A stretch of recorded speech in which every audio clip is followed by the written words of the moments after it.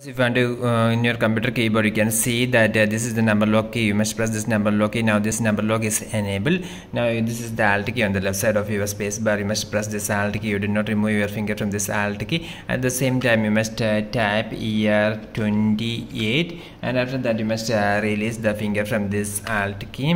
So if you do like that, then you can see that a symbol like this, that is the right angle symbol, are being created. Okay, I am showing now after opening the Word, that is Microsoft Word document, and after that you can create this shortcut method, that is if you type alt 28, then you can see that the right angle symbol have been created in your computer keyboard. Then one more method, if once again turn on this number lock, press one finger in this alt key, and here you must type 8735, and after that you can simply release your finger from this alt key. So again you can see that this right angle symbol have been created in your computer keyboard.